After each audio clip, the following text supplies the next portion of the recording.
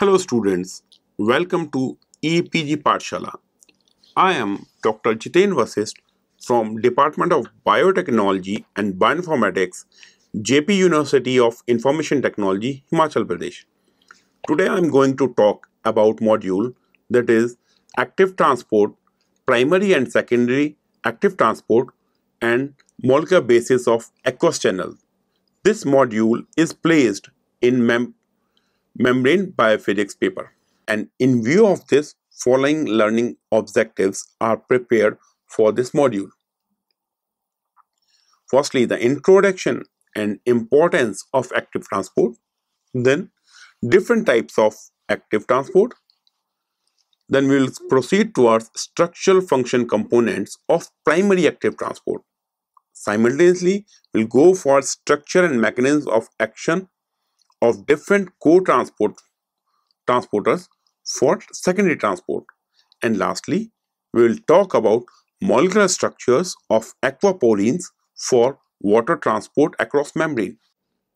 As we all know that exchange of nutrient, ions and molecules across the cell membrane is crucial for a living cell to survive. The transport of these molecules is dependent upon membrane permeability, mass, charge, and transmembrane concentration of the molecules. In general, any molecule or solute particle which can pass across the membrane down their concentration gradient by the virtue of passive or sometimes facilitated diffusion. However, in some instances, a molecule may be required inside or outside the cell at higher amount, and therefore for this a special kind of molecular transport is required, which is generally termed as active transport. This module deals with this active mode of transport which is required for the movement of molecules or ion against a concentration gradient, that is from the lower concentration to the higher concentration. In this module, our main focus is to study how biologically important ions like sodium ion, potassium ion, calcium ions are transported across membrane against their concentration gradient and how this process of transport get facilitation by different proteins of biological membrane with the help of ATP generated energies. Thus, in this section, you will learn about the structural and functional characteristics of different molecular pumps and co-transporters which are involved in the active transport of ions. Prime focus of this module is mainly on the active transport across the plasma membrane. Now coming to active transport of molecule across membrane, why they are needed and what's their mechanism. If you see, living cells cannot exist under equilibrium condition at all the times, and several molecules may be present unevenly at one side of plasma membrane. For example, the concentration of potassium ions inside a mammalian cell is approximately 100 millimolar, while that of outside of the cell is only about 5 millimolar. Likewise, you will find that sodium ions have a concentration of 150 millimolar and 10 to 20 millimolar at outside and inside of the cell respectively. The same concentration variation may be found for calcium ions, which shows the typical 10,000 times less concentration than that outside the cell, which means the cytosolic concentration is approximately 10 raised to the power -7 molar. So, maintenance of such concentration gradients across plasma membrane cannot occur either by simple or facilitated diffusion. Rather, molecules must move across cell membrane from their lower concentration region to an area of their higher concentration. And this uphill movement of molecules against their concentration gradient is sometimes known as active transport system. Active transport shows several similarities as well as dissimilarities with facilitated diffusion for molecular movement. Like facilitated diffusion, active transports occur due to selective binding of a solute with specific integral membrane proteins, which results a conformation changes in the protein's structure and bind solute move across the membrane.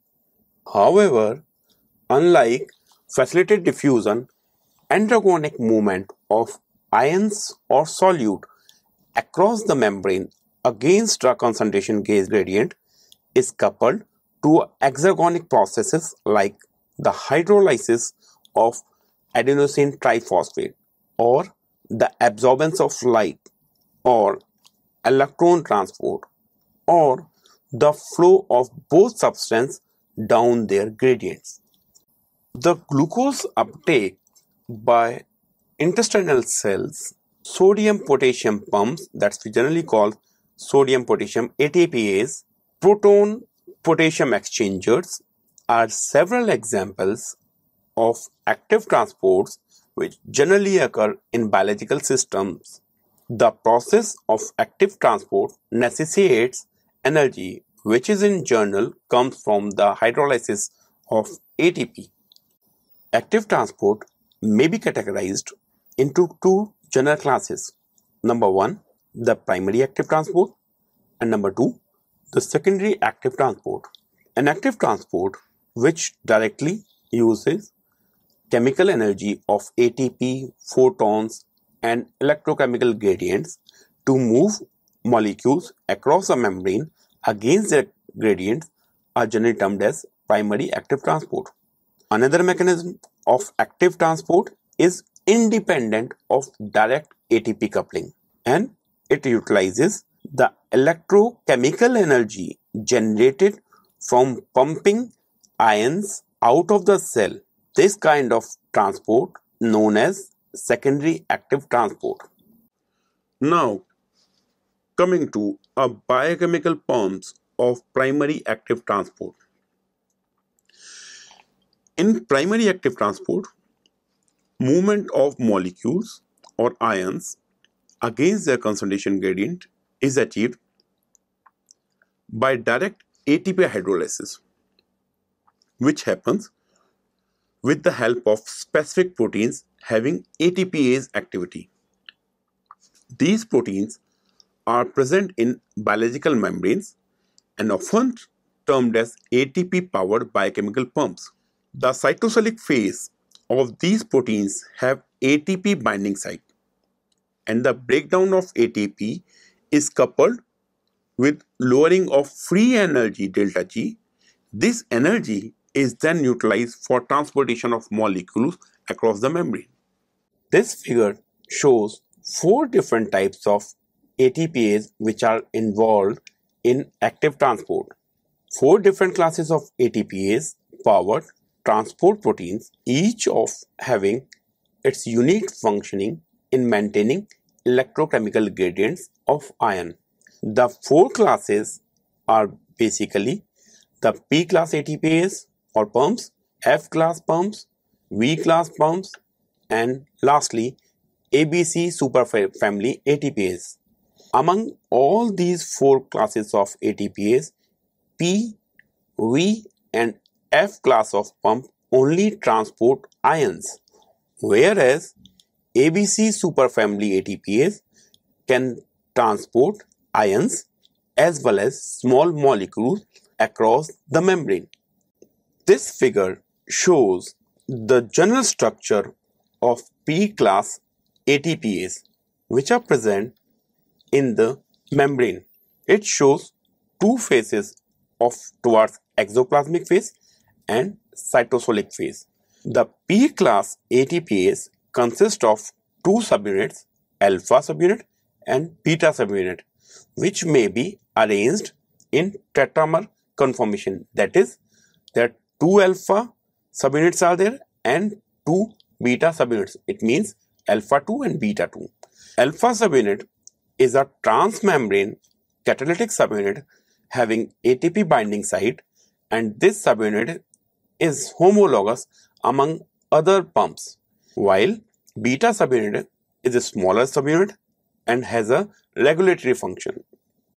These P-class pumps are regulated by phosphorylation of aspartic acid residues by ATP. During active transport, both of these units become phosphorylated. However, the larger alpha subunits consist of major fraction of phosphorylated residues. Phosphorylation induces conformation changes which are critical to move cations across the membrane. P-class ATPases are also known as E1, E2 ATPase because of their ability to interconvert between two conformations of E1 and E2. The P-class ATPases are abundant among prokaryotic system, archaebacteria as well as in eukaryotic system. The most common example of P-class ATPase is sodium-potassium ATPase in plasma membrane, which maintain the sodium and potassium concentration gradients required for resting potential of animal cell. In this case, movement of sodium takes place from inside with a concentration of 10 millimolar to outside, which is having the concentration of 145 millimolar. Simultaneously, a similar gradient is being surpassed with potassium, whose intracellular and extracellular concentrations are 140 millimolar and 5 millimolar respectively. During active transport, firstly, 3 sodium ions bind to the carrier proteins associated with ATP on the pump. Phosphorylation of aspartate present in cytoplasmic helices of pump protein takes place by hydrolysis of ATP molecule, which ultimately leads to change in pump conformation. Now, cytoplasmic domain of pump has no more affinity for sodium ions, and thus they are expelled out. Simultaneously, 2 potassium ions bound to extracellular surface of pump causing dephosphorylation, which results in releasing of potassium ions inside the cell. Now, dephosphorylated carrier protein has now more affinity for sodium ions and the process again starts. The fundamental role of this sodium-potassium ATPase is reflected in the energy invested in this single reaction, about 25% of the total energy expenditure of a human at rest. Calcium intracellular signalings require a low concentration of approximately 0.1 to 0.2 macromolar.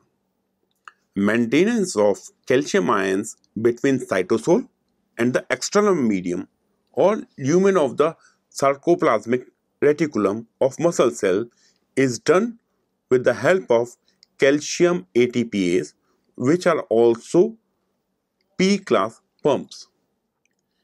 Another example of P-class ATPase is the proton-potassium exchanger, which is found in the stomach, which is responsible for transport of protons out of and potassium ions into the cell.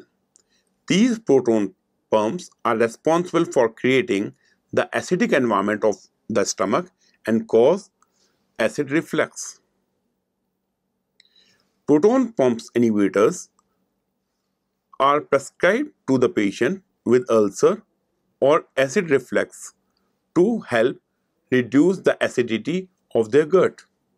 Now, coming towards a different kind of pump or ATPase that we call the V-class ATPase. V-class ATPase are evolutionary, highly conserved proteins with remarkably diverse function in eukaryotic system. The function of V-class pumps involve in maintaining low pH of vacuoles, lysosomes, endosomes, Golgi apparatus, and secretory vesicles in animal cells by ATP hydrolysis.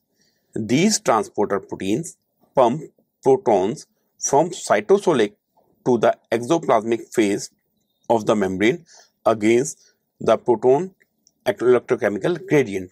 All known V-class pump transport only protons in a process which does not involve any phosphoprotein intermediate. In general, majority of V-class ATPases have two domains, that is, an integral domain VO with the multiple subunits which act as a protein channel, and a peripheral domain V1 having the ATP binding site and ATPase activity as seen in the figure. The binding and hydrolysis of ATP by B subunit in V1 domain provide energy for pumping of proton through the proton conducting channel formed by C and A subunits in VO domain. These pumps are not phosphorylated and dephosphorylated during proton transport. The mechanism of these pumps that coupled ATP hydrolysis to the uphill transport of protons is known completely in detail. F-class pumps are primarily involved in energy-conserving reactions of mitochondria, bacteria, and chloroplast. Because of their importance in ATP synthesis in chloroplast and mitochondria, F-class proton pumps commonly called as ATP synthase. These F-class pumps catalyze the transport of protons against their concentration gradient, which is driven by ATP hydrolysis. The structure of a F-class and V-class pumps are similar to one another. The F-class pumps have two domains, an integral membrane domain, this FO complex, that provides a transmembrane pore for protons, and the peripheral protein F1 uses the energy of ATP to derive protons against the concentration gradient. ABC superfamily ATPases. ABC means ATP binding cassettes. Superfamily ATPases are the class of ATP powered pump contain more and diverse member other than other classes. These pumps are present in organisms ranging from bacteria to humans. However, each ABC protein is specific for a single substrate or group of related substrates and involved in transport of amino acids, peptides, proteins, metal ions, varied lipids, bile salts, and drugs out of cell against their concentration gradient. Permeases in the membrane of bacteria belong to ABC superfamily. Energy released by hydrolysis of ATP is used to transport of small molecules into the cell. This ABC transport family enables the cells to import nutrients from environment, whereas the concentration of nutrients is low. These permeases are regulated by concentration of the nutrient in the medium and the metabolic needs of the cell. Hence, they are indivisible in nature. As you see in the figure, you will find that all members of ABC superfamily of transport proteins contain two transmembrane domains which form path for transport of molecules and determine the specificity of the substrate, as well as two cytosolic ATP binding A domains that provides energy for the transport. In all, the members of this superfamily are approximately 30 to 40% homologous for the sequences of A domains. In some ABC proteins, mostly in bacteria, the core domains are present in 4 separate polypeptides. In other, the core domains are fused into one or two multi-domain polypeptides. Okay, beside ATP powered pumps, cells have a second discrete class of proteins that transport ions and small nutrients like glucose and amino acids against a concentration gradient. These are termed as co-transporters. A co-transporter uses the energy stored by an electrochemical gradient to power the uphill transport of small organic molecules or ion. For instance, the glucose can be uptake into cytosol against its concentration gradient when energetically favored movement of sodium ion, which is basically the co-transported ion, takes place into a cell across plasma membrane, driven both by its concentration gradient and by the transmembrane voltage gradient. An important feature of such co-transport is that neither molecule can move alone. Movement of both molecules together is obligatory or coupled. This kind of transport process is referred as secondary active transport. Co-transporters share several features with uniporters such as the glued proteins. These two different types of transporters have structural similarities and undergo cyclical conformation changes during transport. However, uniports can only accelerate thermodynamically favorable transport down a concentration gradient, that is, in passive transport, whereas co-transporters are utilized in active transport of molecules against their concentration gradient and utilize the energy of a coupled favorable reaction. As you can see in the figure, if the direction of movement of transported molecule and its co-transporter ion is same, the process is known as symport. Whereas if transported molecule and its co-transporter ion moves in opposite direction, the process is known as anti-transport system. Symport carriers bind two dissimilar solutes and transport them together across a membrane. Symporters allows the movement of both ions in same direction, either inward or outward, and transport of these solutes is always obligatory coupled. A gradient of one substrate, usually an ion, may drive uphill, which is basically against the gradient transport of its co-substrate. Import of glucose and some amino acids in intestine is associated with the symport of sodium ion. Sodium gradient inside intestinal cells is established by sodium-potassium ATPase of cell membrane. If you see in the figure, you will find that sodium-glucose symporter in lining of small intestine and kidney tubules import glucose from the intestine lumen or urine against large concentration gradient. This symporter allows transport of two sodium ions along with one glucose molecule. Antiports carriers exchange one solute for another across a membrane.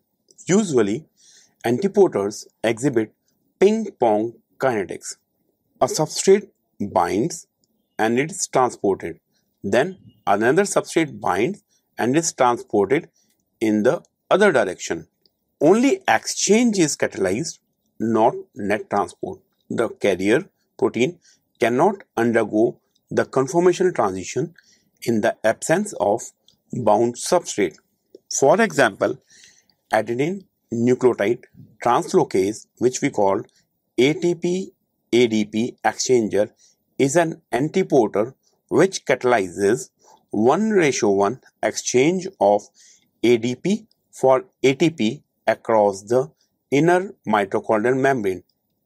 The sodium-calcium exchanger acts as antiporter and helps in maintaining intracellular low calcium concentration by exporting calcium ions. High extracellular concentration of sodium ions, which is maintained by sodium-potassium pump, allows import of 3 sodium ions down its concentration gradient across the membrane with exchange of the 1 calcium ion. Although there are a number of different mechanisms for efflux of calcium, but still this exchanger plays important role as very fast transport of ions, about 5000 calcium ions per second. Its regulation is based upon affinity. This exchanger have low affinity to calcium ions, hence only effective at high concentration of calcium ions. Several co-transporters are charge specific and transports only cation or anions. For example, sodium proton antiporter exporter protons from cells coupled to the energetically favorable import of sodium ions, which are positive in nature. Similarly, AE1 anion antiporter protein catalyzes the exchange of chloride and carbonate ions across the plasma membrane. Aquaporins, also known as water channels, which are responsible for the transport of water and small polar molecules. They were first described or discovered by Peter Agrey, who awarded Nobel Prize in Chemistry in 2003. Approximately 70% mass of most organisms is because of water, and hence it is required to maintain a balance within living organisms. Although water can diffuse across biological membranes, but this diffusion is not sufficient to reach all the physiological process of an organism. Aquaporins are present in a biological membrane and function as the plumbing system for cells to overcome the need of water for every physiological process. Water moves through cells in an organized way, most rapidly in tissues that have aquaporine water channels. For many years, scientists assumed that water leaks through the cell membrane, and some water does. However, this did not explain how water could move so quickly through some cells. Aquaporins selectively conduct water molecules in and out of the cell, while preventing the passage of ions and other solutes. These are also known as water channels. Aquaporins are integral membrane pore proteins. Some of them, known as aquaglyceroporins, also transport small uncharged dissolved molecules including ammonia, carbon dioxide, glycerol, and sometimes urea. As seen in the figure, the aquaporine water channel protein is composed of a bundle of 6 membrane-spanning alpha helical domains. The N and C terminals of protein present inside of the cell, and both terminal resembles to each other. They shows a repeating pattern of nucleotides. Between the helices, there are 5 regions A to E that loop into or out of the cell membrane. 2 of them are hydrophobic, basically B and E, with an asparagine, proline, alanine, that we call a NPA motif pattern. They create a distinct hourglass shape, making the water channel narrow in the middle and wider at the each end. Aquaporins form 4-part clusters in the cell membrane, with each of the 4 monomers acting as a water channel. X-ray profiles shows that aquaporins have two conical entrances. These hourglass-shaped could be the result of a natural selection process towards optimal permeability. It has been shown that conical entrance with a suitable opening angle can indeed provide a large increase of hydrodynamic channel permeability. So, students, let's now summarize what we have learned from in this module. Firstly, in active transport, a transport protein couples movement of a substrate against its concentration gradient to ATP hydrolysis. Secondly, two classes of transmembrane proteins mediate transport of ions, sugars, amino acids, and other metabolites across the membrane, which are basically ATP powered pumps and co-transporters. When you talk about ATP powered pumps, four classes of transmembrane proteins couple the energy releasing hydrolysis of ATP with the energy requiring transport of substances against their concentration gradients, and these are P pumps, V pumps, and F class pumps, and lastly the ABC transporter proteins. The combined action of P class sodium and potassium ATPases in the plasma membrane and homologous calcium ATPase in the plasma membrane or cytoplasmic reticulum creates a usual ion milieu of animal cells, which shows high potassium, low calcium, and low sodium in the cytosol, low potassium, high calcium, and high sodium in the extracellular fluid. In P-class pumps, phosphorylation of alpha subunit changes its conformation state, which are essential for coupling ATP hydrolysis to transport sodium, potassium, proton, or calcium ion.